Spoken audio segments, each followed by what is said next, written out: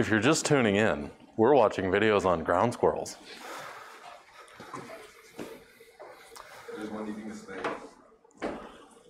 I don't want to see that. Thank you, please. That's gonna show up my nightmares tonight. I thought they were like nice, innocent animals that are just annoying. I didn't realize they were like vicious, snake-eating. It's Groundhogzilla! Welcome back. Okay. Now, I'm really hitting a lot of these concepts heavy today and even last class. It is hard to sit through a lecture for 2.5 hours. So I apologize for this. But we're leading into something, and I will give you some time to work next class on the quiz, which will not be easy, but I did post on Canvas, finally, the instructions on Raspberry Pi purchasing. I also posted the links to the ones that I found, a 2 GB model for $62.99. It does require a micro SD card and a T-cobbler kit. I also posted a link to a 1 GB model for $69.99. That included an SD card, which if you ask me, the 2 GB model it's a much better deal, but some people don't like the case. You can order whatever case you want. But if you want some examples of kits you can buy, I did post those. I would like if you could have them by next week. I'm going to show you how to flash them.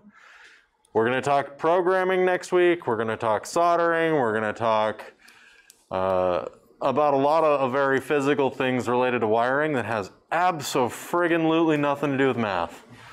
So, and even the programming isn't math yet. The programming that we're going to be doing next week is making lights blink, which is not math, it's just programming. For most of you, every year in this class, people come into my class and they're like, I don't know how to do Python. Well, I don't either, but we make it work. The thing about Python coding is, if you know how to look up examples of how to do Python coding, you know how to do coding. That's it. If you can modify the code to make it do whatever you want, I don't care if the code already exists. That's the point that exists. If the code exists, it's free for you to use, it's already been developed, you just take what already exists. I'm sure you've been through enough coding classes. That's right? Yes? Have you been through coding classes? Okay. I know you have. I know some of these guys have, but that's the goal there. But we'll talk about that next week. What we're working towards is on Thursday we're going to be talking about Thevenin and Norton equivalent circuits. That is going to round out our discussion on resistance-only circuits. Next week, we're going to start talking about Raspberry Pi stuff. You'll have a week off from all this heavy content, hopefully to let it settle, or let it really sit in your brain. I'm going to give you 2 weeks worth of quizzes on materials we've learned about resistance-only circuits, okay? Quiz for this week will not be on Norton and Thevenin equivalent circuits. It will be on doing the kind of stuff that we just did. You will be able to work on the quizzes together. My quizzes are posted on Canvas with the full understanding that if I sit there and tell you, hey, take this quiz, unless I am watching you take the quiz in class, you're going to go home and some people are going to work with other people. Okay? If you work with somebody else, I'm just going to go ahead and preempt that and say, go ahead and work with other people. It's not fair for you. If you can understand the concepts working by yourself and you feel that's better, do it. Go for it. You can check your answers with other people, that's fine. Okay? But if you're going to work by yourself and other people are going to work together and they're going to get better grades than you on the quiz, and you're gonna feel bad. That makes me feel bad because you did the right thing by working by yourself on a quiz. No, these are group quizzes. I don't care if you share answers. If you share answers though, when you go to take the test and you haven't learned the material, it's gonna make everything harder. So that's kind of my point here. Do the quizzes together, fine. I don't care, but do your abso-friggin-lutely best to learn the material, because it will come back on the tests, and you will need to know it. You work on it together on the quizzes, it might help you learn stuff. You work on it alone on the quizzes, it helps you learn better, go for it. I was always a loner, mostly because other people just wanted to copy down my answers, but whatever. All right, so before we get into that, I promised you at some point we were going to talk about DC current sources. So we will. I'm just going to draw a very simple circuit. Okay. 4 resistors. This is R1, R2, R3, R4. This is a current source, IS, and it is going to be generating 0.2 amps of current. Okay? Now, in this circuit, we do not know what the source voltage is. If we go ahead and start drawing nodes, this is node 1, all this up here is node 2, and all this down here is node 3. Okay, we can ground node 3. If we were to write out our table of nodes and voltages, which sometimes helps, when you have this few of nodes, it's a little different, but 1, 2, 3. We know that 3 is at 0. We know nothing else. Unlike the last one with the DC voltage source, we could say, oh, there's X number of volts that go jump across there. We don't know. The voltage across that power source is dependent on what it sees from the circuit. Okay?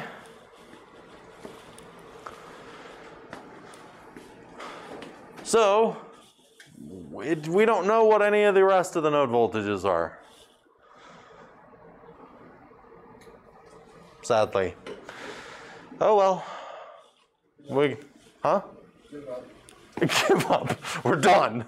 Simple problem. We're leaving. It's over. Okay, this one's going to be 50 ohms. This one is going to be 10 ohms. This one is going to be 20 ohms. And this one's going to be 10 ohms. Okay? So we have those in place. We know what the currents are. We have labeled the nodes.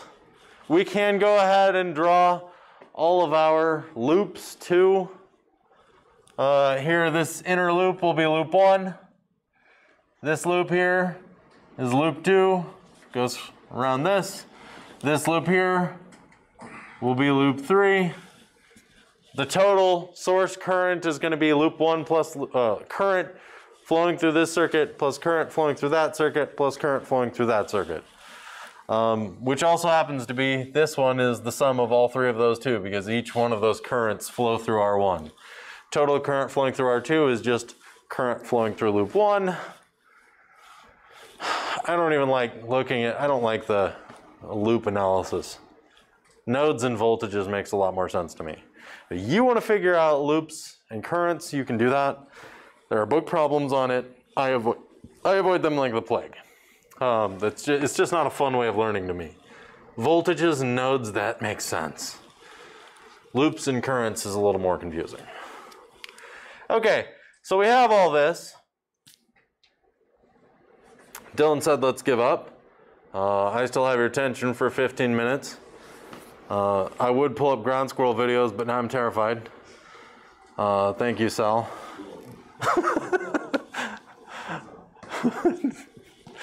They're such cute little creatures. How can they be so vicious? Start attacking you and chasing you? Start forming little mechs. Ugh. Pestilences. All right. Well, we can solve this very much the same way that we solved the last one. You could do node voltage analysis. You can do mesh current analysis. All of those are valid. I don't want to do any of those. Let's not do any of those, okay? Let's go ahead and go back and just, these three are in parallel. We'll start by combining them, okay? Why not? So REQ 1 is equal to 1 divided by 1 over R2 plus 1 over R3 plus 1 over R4, which is equal to 1 divided by 1 over 10 plus 1 over 20 plus 1 over 10. This is 0.1. 1 divided by 0.1 plus 0.05 plus 0.1, which equals 1 over 0.25, which is equal to 4 ohms. How's that for head math, Sal? Huh? What now? Who is your instructor? I was gonna say daddy, but that's, yeah. That would have been weird. That's why instructor was just a little bit better. I'm really glad that was me. Oh, dang it. Remind me to shut off my mic pack. Like you're about to say something stupid. Shut the mic pack off. Oh, that was incredibly insensitive, but very true.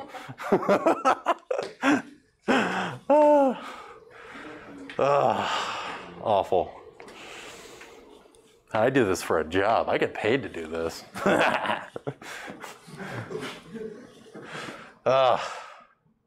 Okay, let's finish this problem. So we've taken this, we've come up with an equivalent resistance. Okay, so now what we have is the equivalent resistances all work the same. It doesn't matter if this is a current generating source or a voltage generating source. Equivalent resistances always remain the same. So we have R1, REQ1, node 1, node 2, node 3. Node 3 is grounded. Okay, I am not going to simplify this circuit anymore. I could. It's fine if you want to. I don't want to, because I don't need to. If you really wanted to go ahead and combine these two and be like, okay, R1 plus REQ1, it's 54 ohms, be my guest. You take 54 ohms, you multiply it by 0.2 amps, you get 10.8 volts for a total system voltage. Awesome. You plug that into node 1, you're in a great place. You can do that. That is perfectly valid. You can solve this however you want, so long as the physics principles that guide us, the conservation of mass, the conservation of energy, as long as those two are kept in place, as long as KVL and KCL are not violated, you can solve this however you want. And going through that way, it's perfectly valid. I'm not going to do that because I'm going to step back and say, we already know everything we need to know. If I do KCL of this circuit, okay, at node 1, IS is equal to IR1. At node 2, IR1 is equal to IREQ1. At node 3, IREQ1 is equal to IS. Simple maths. They're all equal to each other. We have exactly one path, which means all of our currents are going to be equal. Everything is in series.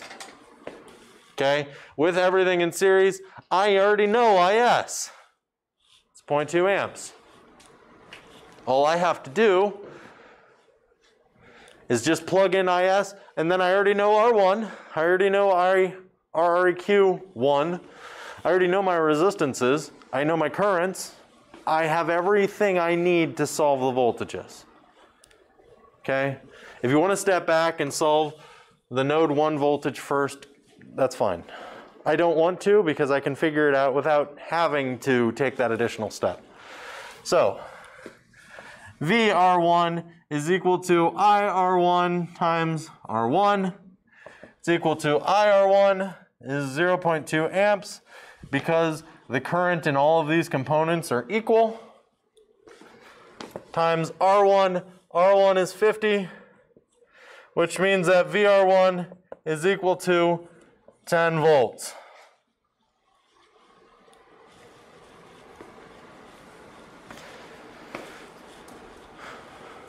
Okay, REQ1. VREQ1 is equal to IREQ1 times REQ1. IREQ1, we have one current flowing through this. All of the currents are equal, which means that IREQ1 is equal to IS, which is equal to 0.2 amps.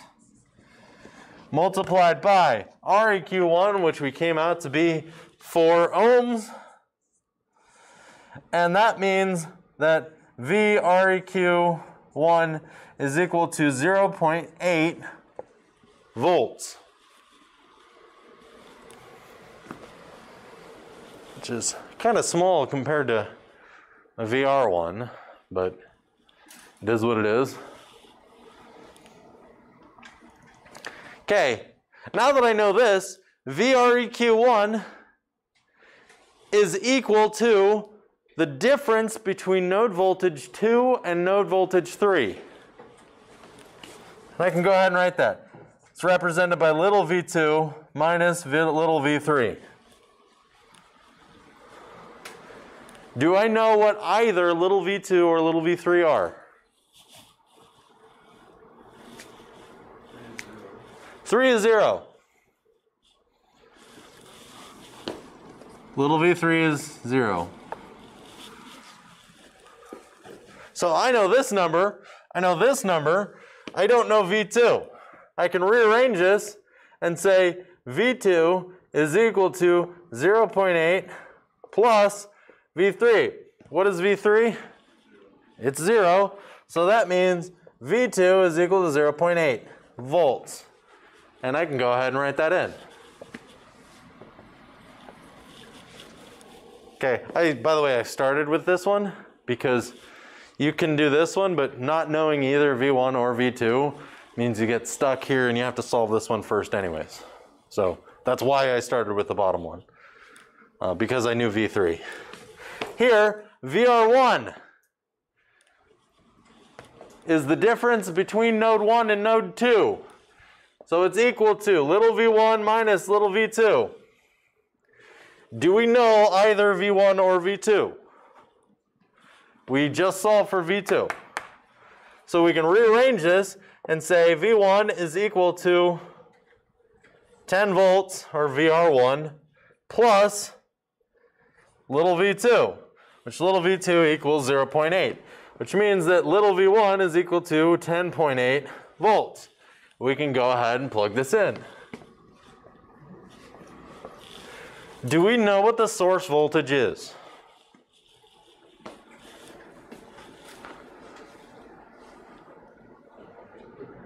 It's 10.8 because Vs is equal to V1 minus V3. We now know both V1 and V3. V3 is 0, V1 is 10.8. That's what we solved for. Okay? And a current source is very similar to a voltage source, but it does kind of flip everything back on its head. Instead of having to solve for voltages, here you end up spending a lot of your time solving for currents. And you're given currents, and that makes a lot more sense. And you just plug it in. The math is slightly different, but the procedure is identical. Okay. Current source, it forces 0.2 amps regardless of what the voltage is. If I were to, between 3 and this node over here, I create a 4. Put in a new resistor. and call this one R5. And have this also be equal to 50 ohms. Does the source voltage increase or decrease?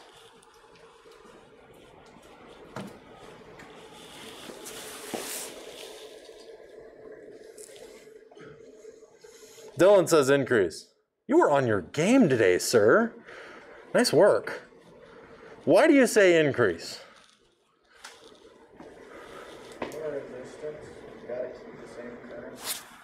Yes, you have to keep the same current. The thing about a voltage DC source is the more resistors you add, the less current there is. The less current there is, the less voltage there is across each of your components. Adding a resistor here does not change the voltage of R1. It doesn't change the current through R1. It changes nothing. The rest of the circuit is not affected by adding a new resistor in series. If I were to add a resistor like this,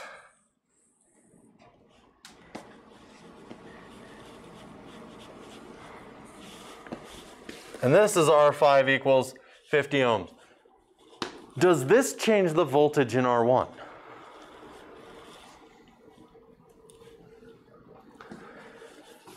Yes, it does. In fact, this entire system is going to be affected by adding another resistor in parallel. In a current-driven source, adding resistors in parallel changes the behavior of the circuit. In a voltage-driven source, adding another resistor in parallel does nothing to the rest of the circuit. We have voltage-driven sources, which is why they recommend putting components in parallel. If we had current-driven sources, we would actually have to put them in series. For this reason, the power consumption of the system increases by adding another resistor. Here, by adding it in parallel, this actually decreases the power consumption of the system because it decreases the voltage across the source. Believe it or not, adding resistance decreases power output for a current source if it's in parallel, for a voltage source if it's in series. Voltage source, increase series resistance, increase power, decrease power. Current source, if you increase the parallel resistance, you decrease power consumption. Okay, so fun little difference between these. We're going to see stuff like this all semester, where series and parallel are swapped. Capacitors and inductors are opposites in a very much similar way to how current sources and voltage sources differ. It's fun. The math is all the same, but the behavior of the system is completely different. Just simply by taking this and switching it out, I can change the behavior substantially. Now, there is a way to make these systems identical. And this is my lead-in. You should have all had this in your reading assignment due this week. That is the Norton and Thevenin equivalent circuits. Okay? If all of my circuit is placed between two nodes, I can make this be equal, whoa, I gotta draw this right, to this. If everything is connected between these two nodes, I can make these two equal, and the behavior of those systems equal forever, no matter what is connected between these two nodes. I can add a resistor in parallel, doesn't change anything. I can add a resistor in series, changes nothing. That is the beauty of an equivalent circuit. We're going to talk about equivalent circuits on Thursday though, so again, this is a preview for what we're talking about.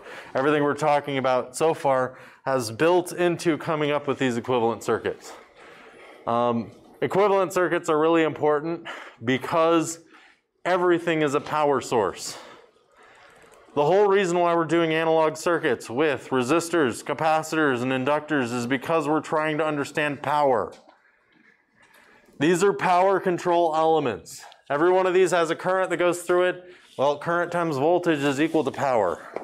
You understand power through your components, you understand power consumption, you can talk about your power source. What is the source power needed to power it? What is the power you're getting out? What is the heat coming out of this one? What is the light coming out of this one? What is the rotational power coming out of that motor? It's all about power. All right, I'll see you on Thursday.